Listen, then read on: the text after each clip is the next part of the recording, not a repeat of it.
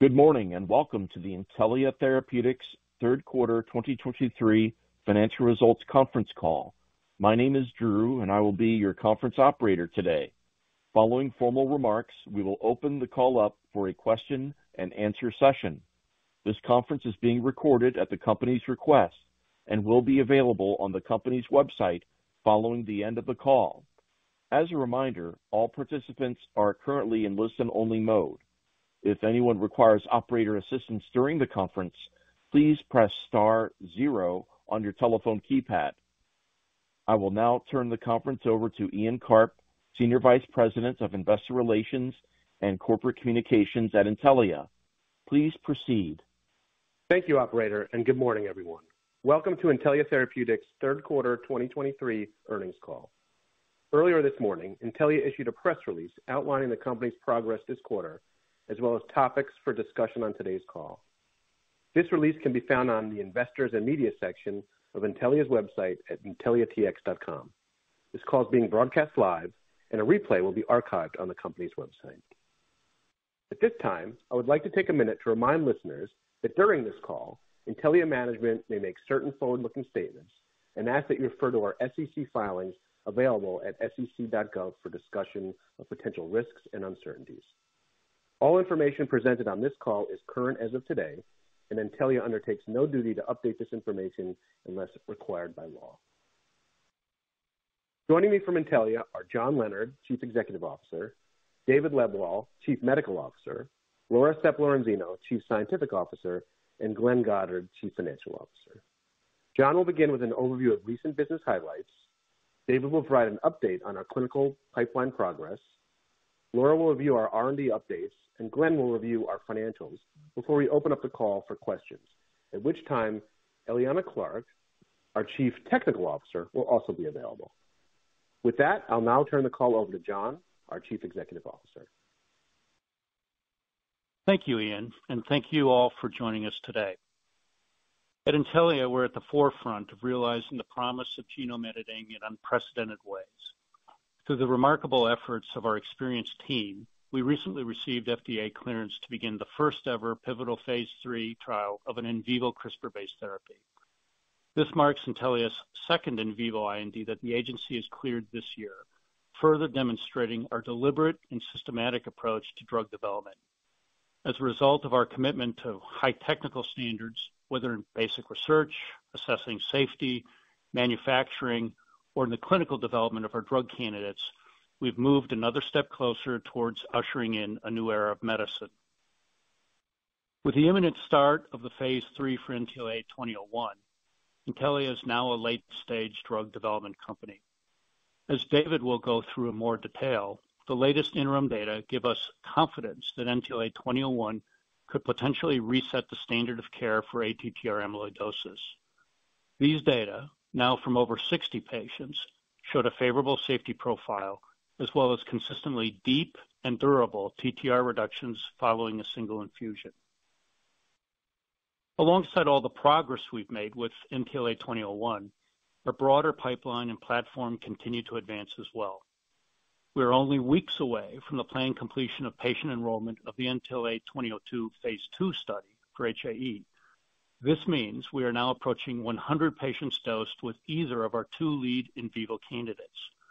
Additionally, we expect to submit a regulatory filing to begin clinical development of our first wholly owned in vivo gene insertion program, NTLA 3001, in Q1 of next year. Overall, 2023 has already been a highly productive year, and there's still much more to come in the weeks and months ahead. In this challenging financial market that has impacted our entire sector, we continue to further tighten our financial management to turn the promise of gene editing into reality for patients. Our balance sheet remains strong, and we are prioritizing programs and platform innovations we believe will address unmet needs and provide the greatest value to our shareholders. We're acutely focused on the efficient and rapid advancement of our two lead in vivo programs and their anticipated future commercialization. I'll now hand the call over to our Chief Medical Officer, David Lebwohl, who will provide an update on our clinical programs. David? Thanks, John, and welcome everyone. I'll begin with 2001, our in vivo CRISPR-based candidate for the treatment of ATTR amyloidosis. We were pleased to present updated interim data from the phase 1 study at the 4th International ATTR Amyloidosis Meeting for patients and doctors last week. The data presented from the largest in vivo gene editing study run to date were from the initial 65 out of 72 patients. The results from the final 7 patients dosed were enrolled after the data cutoff will be reported at a future date. Starting with safety, 2001 was generally well tolerated across all patients and at all dose levels tested. The most commonly reported adverse events were infusion-related reactions. The majority of adverse events, including infusion-related reactions, were grade 1 or 2 in severity, were transient, and resolved spontaneously. All patients received a full dose of 2001 and remain on study. In summary, the 2001 safety data continues to be encouraging. Moving on to the activity data that begins on this slide. In the newly reported dose expansion portion, a single dose of 2001 at the 55 milligram and 80 milligram dose led to profound reductions of serum TTR levels. These results were consistent with the data previously reported from patients in the dose escalation portion who received the corresponding weight-based dose of 0.7 milligrams per kilogram and 1.0 milligrams per kilogram, respectively. Across all 62 patients who received a dose of 0.3 milligrams per kilogram or higher, the mean and median serum TTR reductions was 90% and 91% respectively at day 28. The 3 initial patients who received the lowest dose of 0.1 milligram per kilogram have all received a follow-on dose of 55 milligrams, and these data will be presented in the future. On the next slide, you'll see for the first time the absolute residual TTR concentration levels for all 62 patients dosed with 2001. These data are striking in comparison to what you would expect to see with RNA silencers. Regardless of a patient's baseline TTR level, all patients reached a low level of residual TTR concentration and then, as expected with our gene editing modality, stayed at these low levels. With over 20 patients now having reached at least 12 months of follow-up, these patients continue to show long-lasting response with no evidence of loss in activity over time. As Dr. Gilmore highlighted in his talk last week, while the clearance of amyloid is invariably slow and occurs at different rates in different organs, the concentration of amyloid protein matters. As seen with other types of amyloidosis, achieving a greater reduction in circulating concentration of the amyloid precursor protein is associated with a better clinical outcome. And here, with ATTR amyloidosis, we anticipate seeing similar results. The persistently low levels of TTR concentration achieved with 2001 are expected to reduce the rate of ongoing amyloid formation and hold the possibility for amyloid clearance to reverse the symptoms of the disease.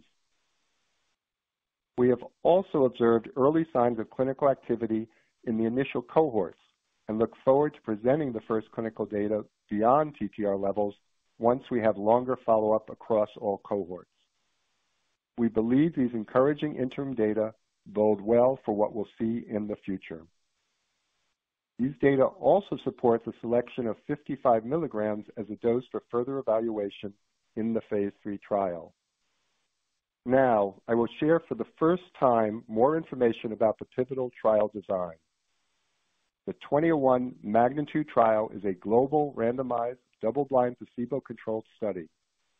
It will enroll approximately 765 patients living with ATTR amyloidosis with cardiomyopathy who have either the hereditary or wild-type form of the disease.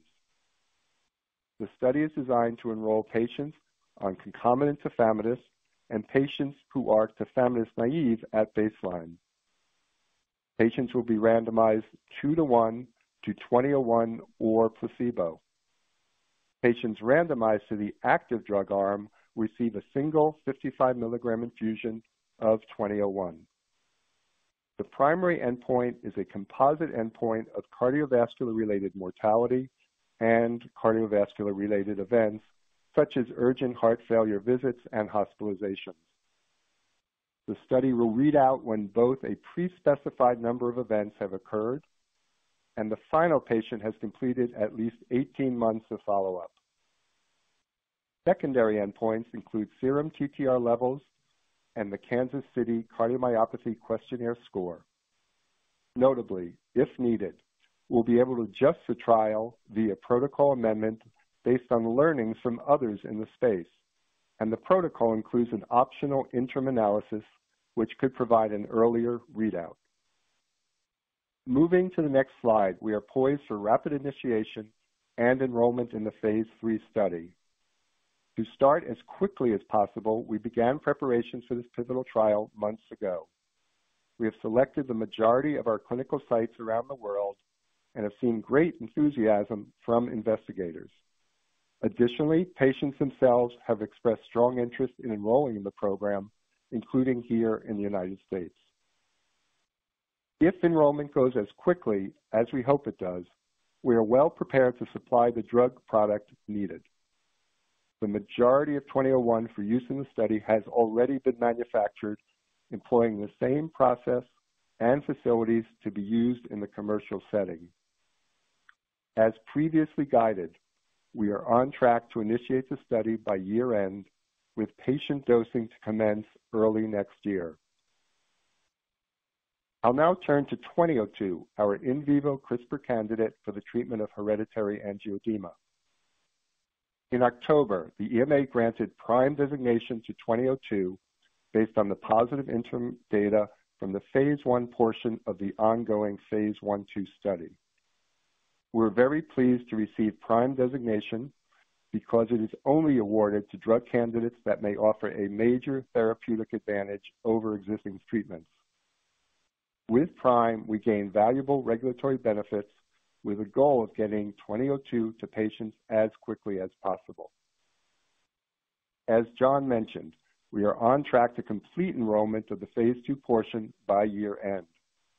We are also on track to complete in the first half of next year the additional mouse study requested by the FDA and expect to initiate the phase 3 as early as third quarter of next year. One of the key advantages of our modular platform is our ability to apply the learnings from one program to another. We will certainly be incorporating the learnings from the success of our recent 2001 regulatory process as we prepare for the 2002 phase 3. The strong momentum continues for Intellia, with 2 active phase 3 studies for our lead in vivo program expected in 2024. I'll now hand over to Laura, our Chief Scientific Officer, who will provide updates on our R&D efforts. Thank you, David. Good morning, everyone. We're entering the next stage of innovation with our editing and delivery solutions. In the in vivo setting, we have 3 near-term priorities. This includes clinically validating our gene insertion platform, moving our gene editing capabilities outside the liver, and continuing to expand our comprehensive gene editing toolbox. Starting with in vivo gene insertion, we plan to submit a CTA for NTLA 31 in Q1 of next year. If successful, we believe NTLA 31 will be a major advancement for people living with a lung manifestation of alpha-1 antitrypsin deficiency. In parallel, our collaborators at Regeneron plan to initiate a clinical study next year for our jointly developed Factor IX gene insertion program for hemophilia B. Next, building on our CRISPR-Cas9 editing expertise, we're making strong progress with additional editing modalities.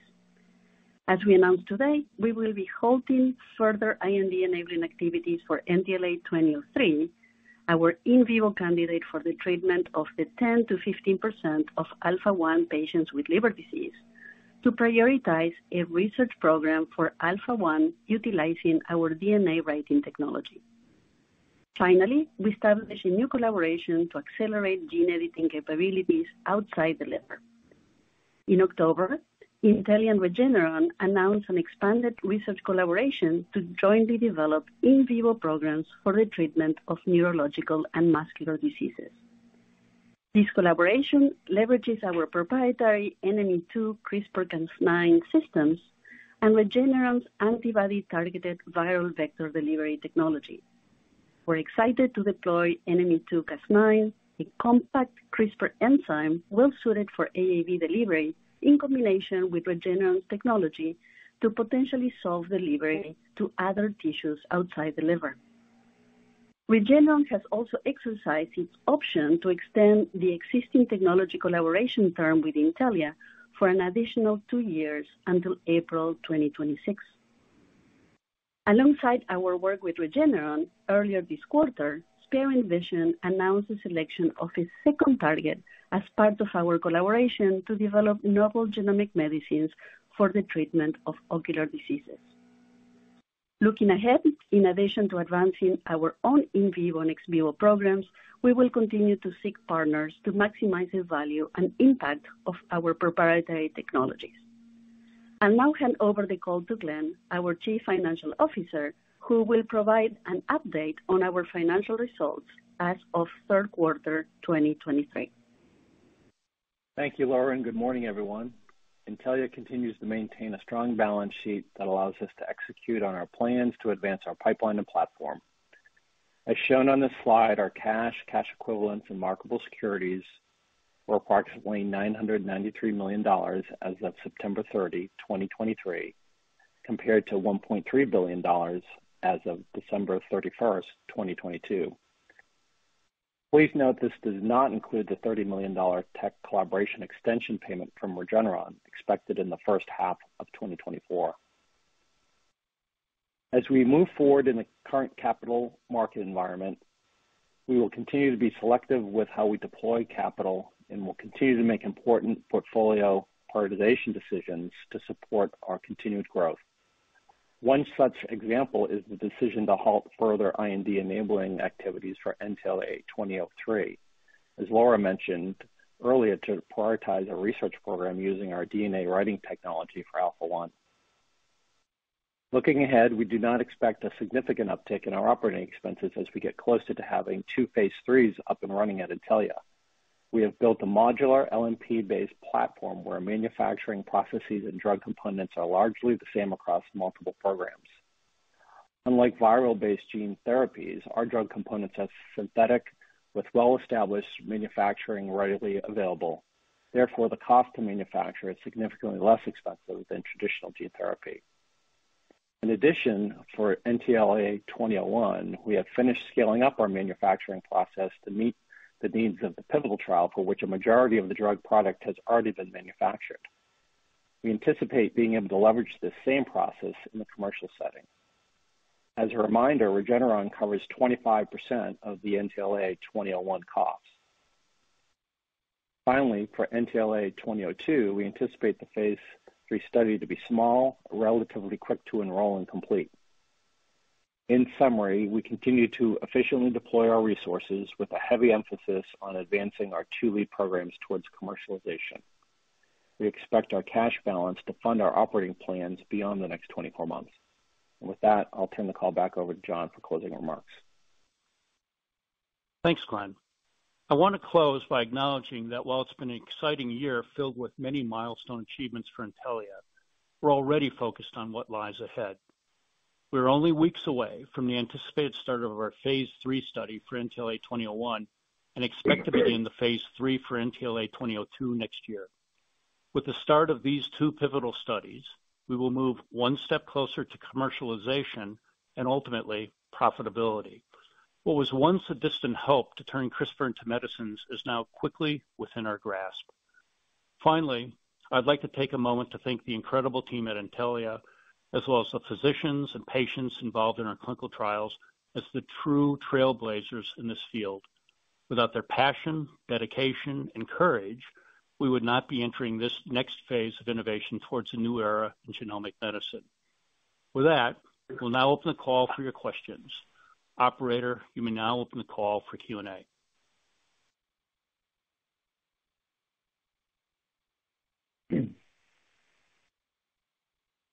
We will now begin the question and answer session. To ask a question, you may press star, then 1 on your touch-tone phone. If you are using a speakerphone, please pick up your handset before pressing the keys. To withdraw your question, please press star, then 2. Please limit yourself to 1 question.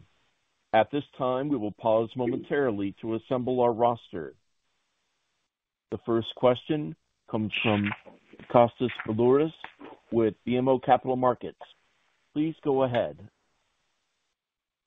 Hello, good morning, everyone. Thanks for taking our question. Maybe one question. I will restrict it to one question. Can you discuss a little bit about whether the trial is powered to demonstrate statistical significance of 2001 on top of tafamidis in this case, and what percentage of tafamidis baseline you allow in the trial? Thank you. Well, I'll ask David to address that. And part of the question was how much tafamidis do we think will be in the trial and how we're powering it versus patients on tafamidis. Yeah, thank you, Kostas. The percentage of patients we estimate will be about half the patients will be on tafamidis.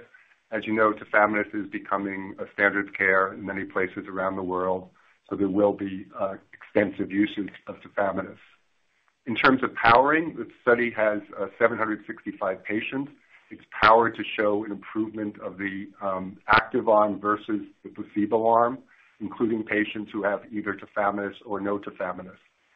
The benefit in patients with tafamidis can be discerned by looking at the subgroup analyses, which will be because patients are stratified by the use of tafamidis.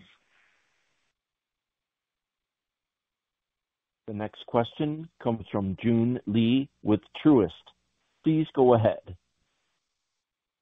Hey, congrats on the progress and thanks for taking our questions. I completely appreciate that the NTLA 2001 leads to a deep and durable reduction in TTR, but is the incremental depth do you think is sufficient to differentiate versus the RNAi drug clinically? Thank you. June, I'm sorry, I'm going to have to ask you to say it again. The call was very, very garbled.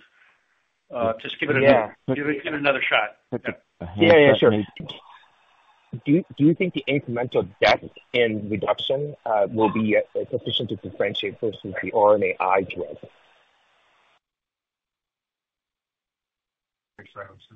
I think I heard. Yeah, this is David. Thanks, Stephen. Yeah, the reduction that we're seeing, and you've seen here, it's about a median of 90%, is really halving the amount of TTR, thinking about it as absolute levels, that you see with the silencers. The silencers get about an 80% reduction. What we've shown in this recent presentation is absolute levels about 17 micrograms, and the silencers, of course, have about double that with 80% reduction. If you look at Alnylam's data, for example, in polyneuropathy, you do see that there's actually a greater than proportional benefit as you reduce the TTR protein. So we do think this will make a significant clinical benefit for patients, and that's what we will plan to prove in our phase 3 trial. Thank you. The next question comes from Mani Foroohar with Leerink Partners. Please go ahead. Hey, guys. Thank you very much for taking the question. A couple of quick follow-ups.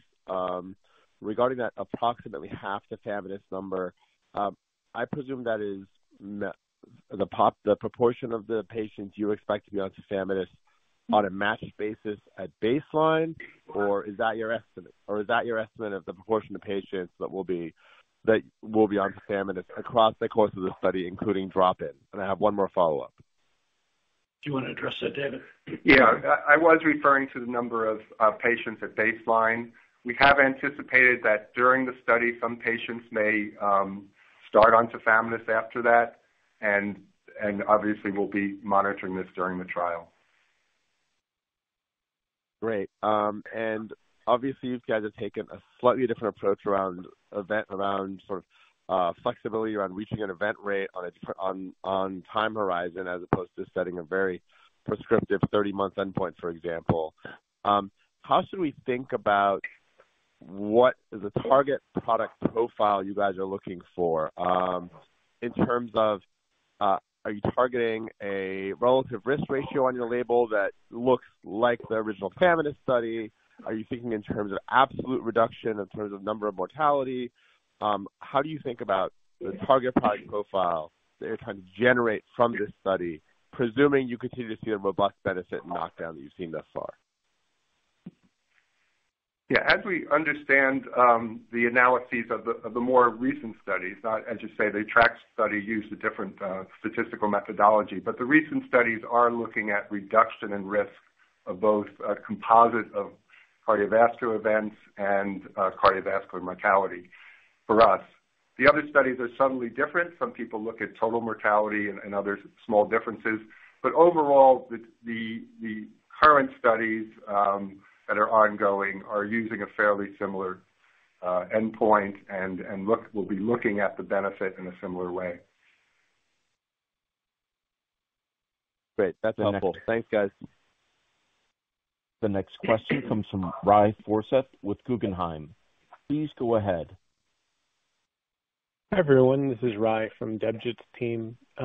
So for enrollment objectives in the MAGNITUDE study, what is the importance or target for inclusion of the NYHA Class 3 subjects? David, keep on going. Yeah. We have not set a target for that. We will be monitoring the number of Class 3 patients.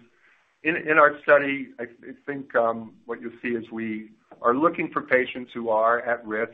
We think that if you have two healthy patients, of course, the drug doesn't make much difference because there aren't any events, either with or without active drug. But in terms of Class 3 patients, we do think we have the potential to benefit them with our deep reductions in TTR, our consistent reduction in TTR, and we'll be looking at that in the clinical trial. Thank you. The next question comes from Dae Gon Ha with Stifel. Please go ahead. Great. Good morning, guys. Thanks for taking the question. I'll just pivot a little bit to the latest presentation at ATTR amyloidosis meeting. I wanted to get a clarification on the safety data, specifically on the cardiac failure tabulation on slide 10 of the presentation.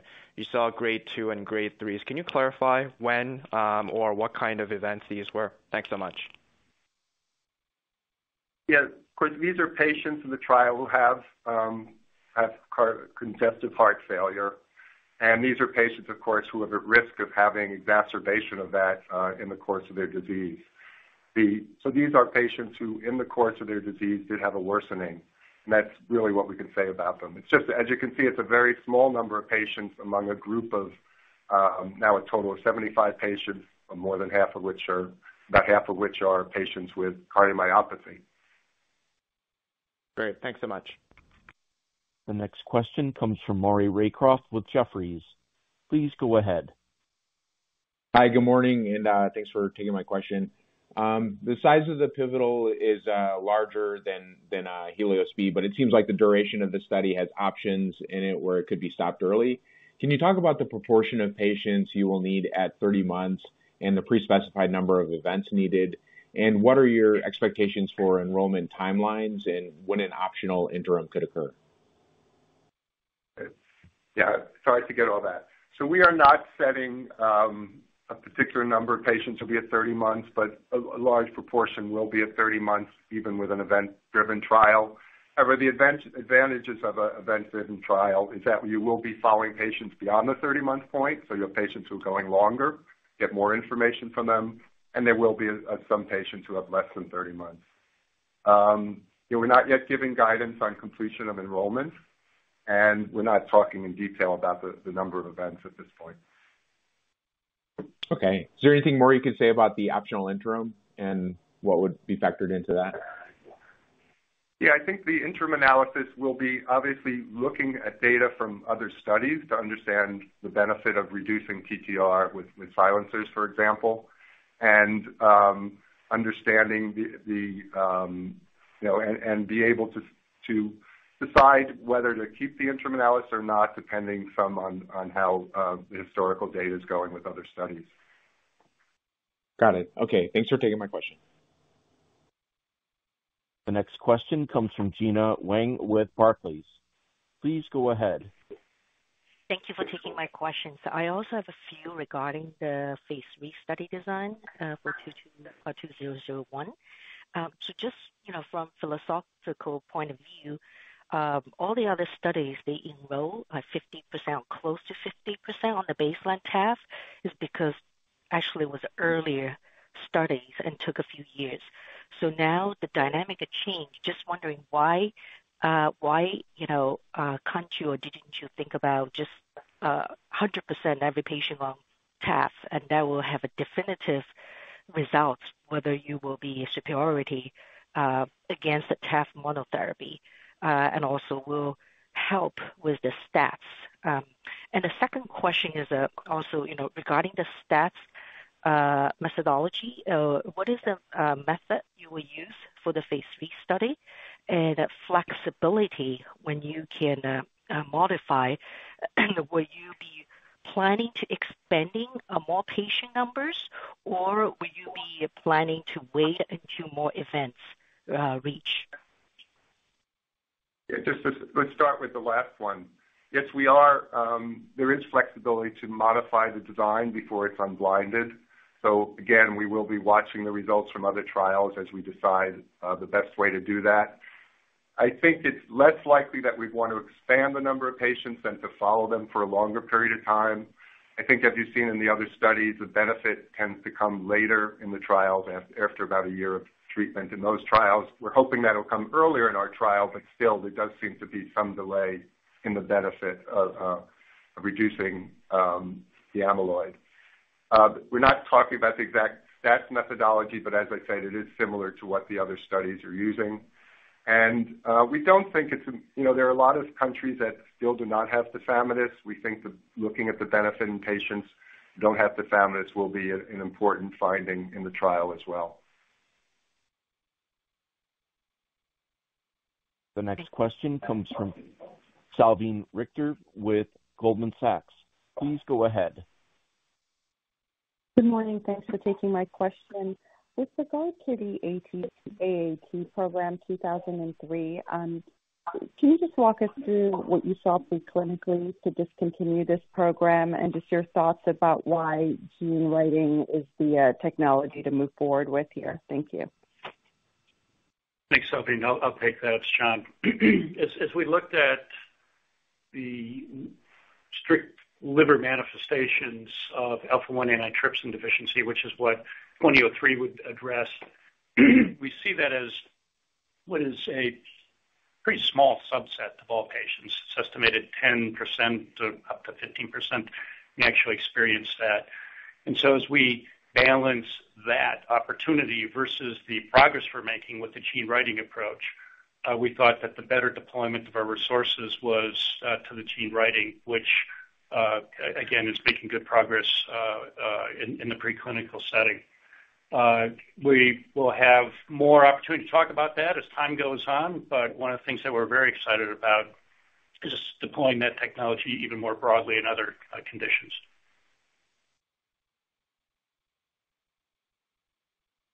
The next question comes from Luca Issi with RBC. Please go ahead. Oh, great. Thanks so much for taking one question. And David, apologies, we're coming back to you, I guess. But can you just talk about the 2-to-1 randomization here? Is that something that you proactively pitched the FDA, or did they ask you to do a 2-to-1 randomization trial so you can collect more safety data from the active arm, given the novelty of the technology? Any thought there would be much appreciated. And then maybe, if I may, can you just talk, you already alluded to it, can you talk about why cardiovascular mortality and not all-cause mortality? Thanks so much. Okay. Yeah, in terms of the 2-to-1 randomization, this is our decision. It was agreed by regulators around the world. It's favorable for patients, of course, entering a trial. So that's a lot of it. These patients will likely the placebo, if the trial is positive, we will likely allow them to go on to active drug, or we'll make active drug available to them at that point. But it really is in the interest of the patients. We do get, as you say, more safety data as we possibly could get by crossing patients over to active drug. The CV mortality, we think, is the more important endpoint here. It won't be, all-cause mortality can have noise from other causes of mortality in this elderly population. So we do want this really to be looking sharply at the effect that we have on cardiovascular events and mortality. Got it. Thanks so much. The next question comes from Yanan Zhu with Wells Fargo Securities. Please go ahead. Great. Thanks for taking our questions. Just following up on the 2-to-1 ratio, given that if the trial size is similar as the HELIOS-B, but the randomization is 2-to-1 as opposed to 1-to-1, does that imply that your assumed effect size could be greater than RNA silencers? And also, just wondering, when might we have insight or understanding of the treatment effect versus silencers? Do you think we have to wait until the conclusion of this phase 3 study, or perhaps there could be early signals from your phase 1 study, such as evidence from NT-proBNP or other evidence? So if you can comment on that, that would be great. Thank you. So we do think that the effect size will be greater than seen with RNA silencers. We felt this is very well powered, even if the effect size is similar to the RNA silencers. It is a large trial and has very high power to look at differences in the two arms. Can you get a second? Yeah, we do think there will be some insights coming from the phase 1 study. Of course, it's a non-randomized study with a relatively small number of patients, but we do think with sufficient follow-up, we'll have some evidence, perhaps, if we might have evidence that this is better than what's happening with RNA silencers. Great. Thanks for the color. The next question comes from Greg Harrison with Bank of America. Please go ahead. Hey, good morning, and thanks for taking the question. For the absolute residual serum TTR concentration you've talked about, can you help us understand your view on what level is clinically meaningful and where you could potentially see disease reversal? Yeah. So we think, as we've seen in other studies, reducing TTR is important to see any clinical benefit. But what we've also seen is you get greater benefit with lower levels. You get greater benefit, particularly more than proportionally, as you get to very low levels. An example outside of TTR, of course, is light chain disease, where patients with complete response have a survival that looks close to normal. They don't get heart failure significantly. The other piece of what we have with our reductions is it's quite consistent. You've seen the standard error on our levels. Almost all patients achieve that low level, which is something that hasn't been achieved well with RNA silencers. We are looking at different ways of understanding reversal of disease. Because it hasn't been seen before, we will have to look at our own data in order to understand that better as we move forward. Got it. Thanks for taking the question. The next question comes from Joseph Thome with TD Cowen. And Mr. Thome, not sure if it's possible to lower the volume in the background or sound. Please go ahead. Yes. Sorry about that. I'm at the airport. But good morning. Thank you for taking my question. Maybe just one on AATD. Can you just give us an update on where you stand in regards to the HAE, the preclinical data that you need to allow dosing in the women of childbearing age, and if that has any implication for the Q1 24 anticipated IND submission for AATD, given the gender dispersion and the age of onset for that indication as well? Thank you. Yeah, so the study says it's going to be completed well before the phase 3 starts in the first quarter of next year, of 24. And let's see. So it's on track for the first half. The second question was about Alpha-1, I think, about that. Yeah, if completion of that relates to the Q1 filing in AATD at all for 3001. They're unrelated. Yeah, it's not related to that right now. Thank you. The next question comes from Lisa Bako with Evercore ISI. Please go ahead. Hi, I just have a question about the study. Can you maybe describe for patients that do start on TAFA how you're going to account for that in the trial? It seems to me that there's a risk that you might have more of that in the people who are not on 2001. So then kind of how do you account for that statistically? Thank you. Yeah, so that is possible. The patients who are, because we expect the active arm to be doing better, there might be a bias towards patients starting tafamidis in the placebo arm. There are a couple of things. We do ask that the patients start this after a year of therapy, that they not plan to, from the beginning of the study, not to plan to start tafamidis until the beginning of the study.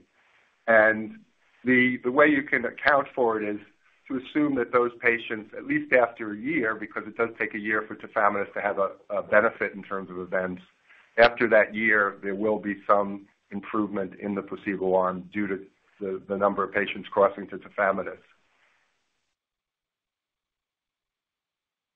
Okay, thanks. The next question comes from Rick Bienkowski with Cantor Fitzgerald. Please go ahead. Hey, good morning. Congrats on all the progress. I also have a question about tafamidis. So in the Apollo B trial, the benefit in the active arm was driven by patients who were not also treated with tafamidis.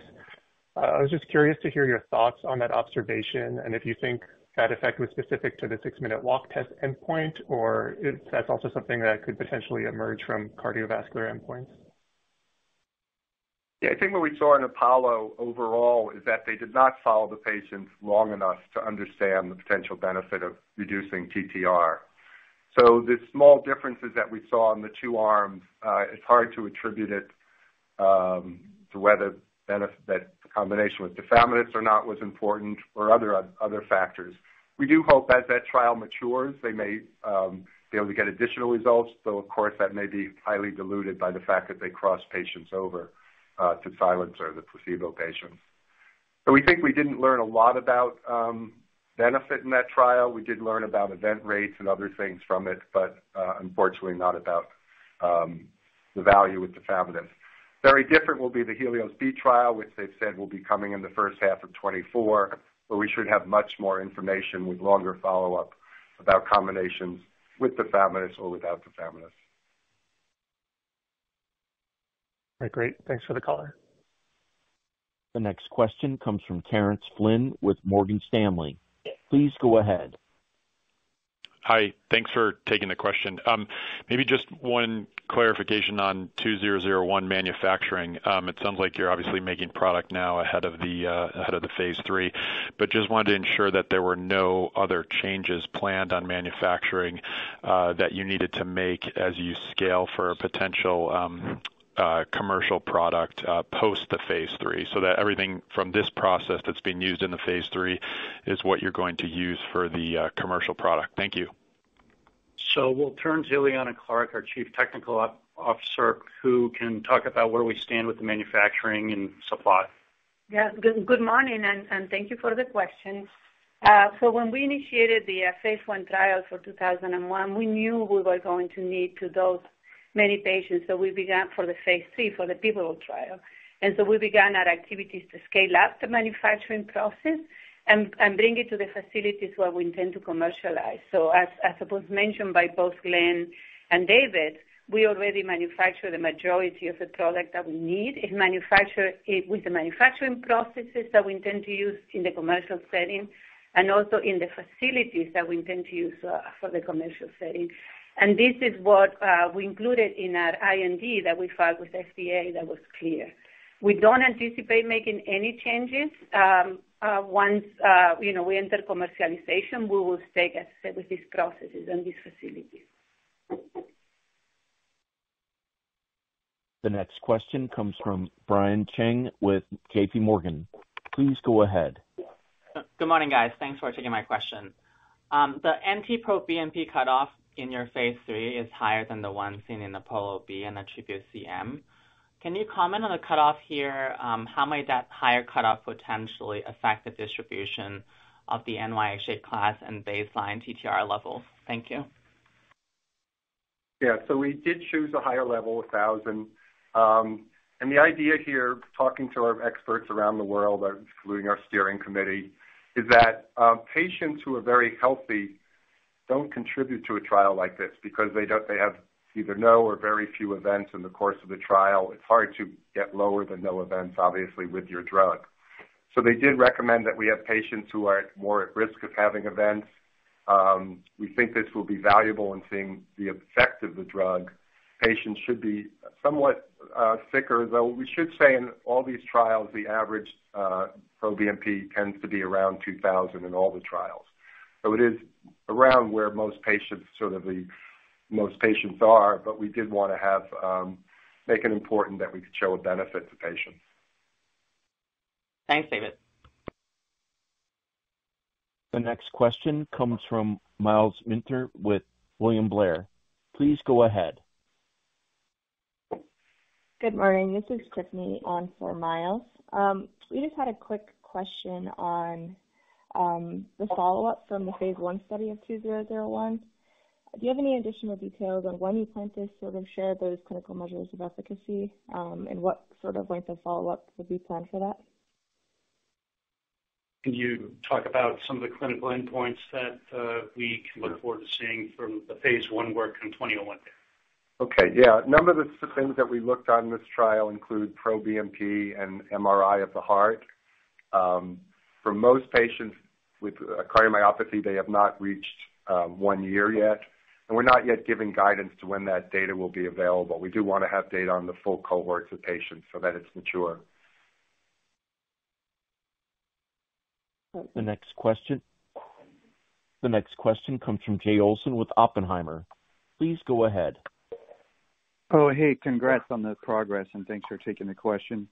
According to your models, to what extent do you expect to further reduce cardiovascular events, including mortality, with a deeper TTR knockdown with 2001 relative to an RNA silencer? Thank you.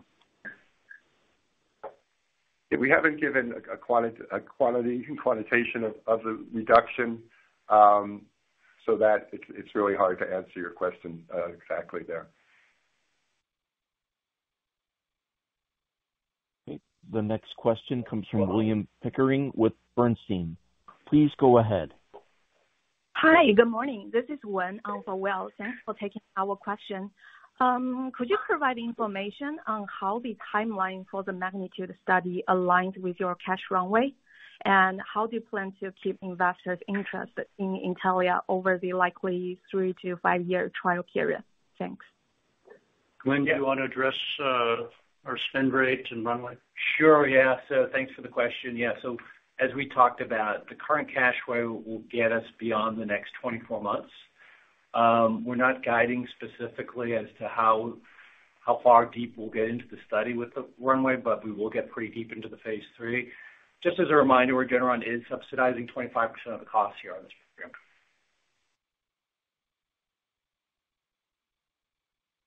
The next question comes from Sylvan Tuerkcan with JMP. Please go ahead. Yeah, thank you. Thanks for taking my question, and congrats on the progress. I just wanted to talk about a comment on Alnylam's earnings call where there's increasing switching from patisiran to vutrisiran, and I think it's most likely to, the dosing regimen. Is there any read across to Intellia 2001? Thank you. Well, this is John. I'll take that. The fundamental premise of what we're doing with 2001 is all about efficacy. And we expect to show that with the study that we've been discussing at length here today. So that's what drives physician decisions primarily. But it's also true that the patient experience is key to what doctors will take into consideration. And I don't think it's any secret that medications that are easy to take or that are taken only a single time are going to be easier to take than drugs that are infused or self-administered or whatever. So convenience certainly figures into this. It's part of 2001. As we look at 2002 in the HAE patient population, we've learned that that very much drives how the patients think about taking their medicine. So it's an important aspect for sure. The next question comes from David Lebowitz with Citi. Please go ahead. Thank you for taking my question. With respect to the ATTR trial, given the potential enrollment timelines and the fact that there could be another stabilizer on the market and even potentially a TTR silencer on the market at some point in the future for cardiomyopathy, how would you consider dealing with number one in the inclusion criteria for patients on right now, which is just on TAF, but also for drop-in patients at a subsequent point? How will we deal with potential drug approvals in the future? Yeah, so for additional stabilizers, when additional stabilizers become available, we will be able to modify the protocol to allow those patients into the trial. For silencers, of course, this is a while off within the trial, but we do anticipate that some patients will go on to silencers sometime in the trial, and we have designed that into the trial as well. Got it. And jumping over to AATD and the insertion candidate, given the recent AdCom when they certainly focused a lot on various risks associated with insertion, is there any particular nuance to the IND and clinical process that needs to be considered with this approach versus knockdown? Maybe we can turn to Laura, who can speak to unique approaches to off-target analyses with an insertion candidate versus a non-insertion candidate, and just generally how we approach off-targets versus what's been presented at the recent AdCom. Yeah, no, sure. Thank you for the question. So for any of our research programs, whether it's, alpha-1 or factor 9, you start with a guide, right? So the insertion needs to be driven, the double-strand break that's introduced by your selected guide. We select guides that do not have off-target, so here we're looking at on-target. And of course, as part of the characterization, you look for insertion, particularly on that side, but then you look more broadly. But again, the goal is that this is a CRISPR-mediated insertion where it's going to be very specific location for insertion. And yes, all of that is part of our IND-enabling work. Well, thank you for taking my questions. The next question comes from Steve Seedhouse with Raymond James. Please go ahead. Hi, good morning. This is Nick on for Steve. I actually have a broader question related to CRISPR's exa-cel AdCom. Specifically, do you have plans for patient-level whole genome sequencing across any of your programs to evaluate off-target edits in future studies, given it was an interest for some of the panel members? We don't. That's not something that we think would be informative. It's been discussed extensively with regulatory agencies who all concur in that assessment. I think the approach that we've taken from how we look at off-targets versus what was presented also differ, and that probably figures into the thinking. Okay. The next question comes from Whitney Ijem with Canaccord Genuity. Please go ahead. Hi, good morning. This is Juwan on for Whitney. Thanks for taking our question. Just wanted to ask, will the magnitude trial also assess functional endpoints like 6-minute walk test as part of secondary endpoints? And I guess what's your take on requiring this? David, will we include 6-minute walk test as a secondary endpoint? Yeah, 6-minute walk test will be an exploratory endpoint in our trial. The second question. What's the utility of other secondary endpoints, I think was what was asked. Yeah, we think the most important secondary endpoints include quality of life. There's a high level of interest in that, both among regulatory agencies as well as other places, and as well TTR levels. Reduction in TTR will be important as a secondary endpoint. Great, thank you. This concludes our question and answer session. I would like to turn the conference back over to Ian Karp for any closing remarks. Okay, well, thanks again, everyone, for joining us. We appreciate your time, and we look forward to continuing to update you as we make further progress with our pipeline and technologies. Have a great day, everyone. The conference has now concluded. Thank you for attending today's conference. You may now disconnect.